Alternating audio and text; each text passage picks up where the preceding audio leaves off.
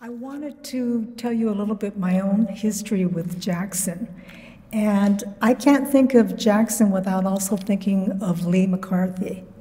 Because early on, I think I had my first book published in '92.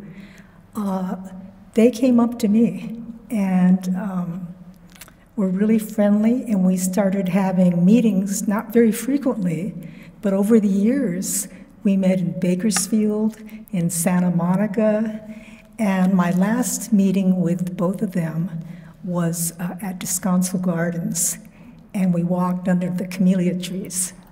So I have lots of memories of Jackson and Lee. So Phil asked me to read a poem of Jackson's called Pan Dulce.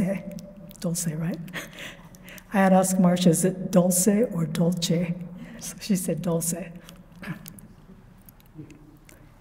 Most days, I'm awake before Senora Ramirez's old cock starts his long staccato serenade to El Sol. Early enough on foggy mornings, when scent hangs heavy in the air, to catch the warm smells from Vanessa's Panaderia just around the corner. There is no Vanessa anymore.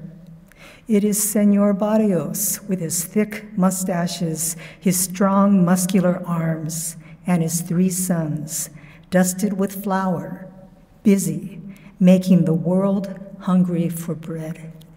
So, Jackson.